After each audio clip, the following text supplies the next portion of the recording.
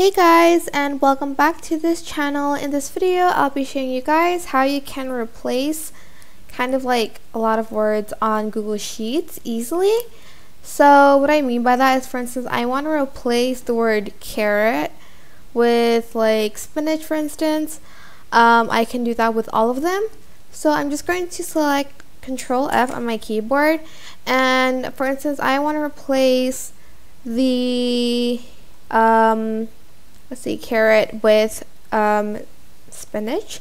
So I'm just going to search up carrot here, and it'll show you the words that, well, it'll show you like the cells that contain the word carrot in it. Then you're just going to select more options, and then you're just going to type in another, for instance, like vegetable, like another word to replace the first word with. And then you are just going to, is it even there? I need to zoom out. Select replace all, and then select done. And as you can see, the word carrot is no longer there because we replaced the word with it. And that is pretty much it for this video.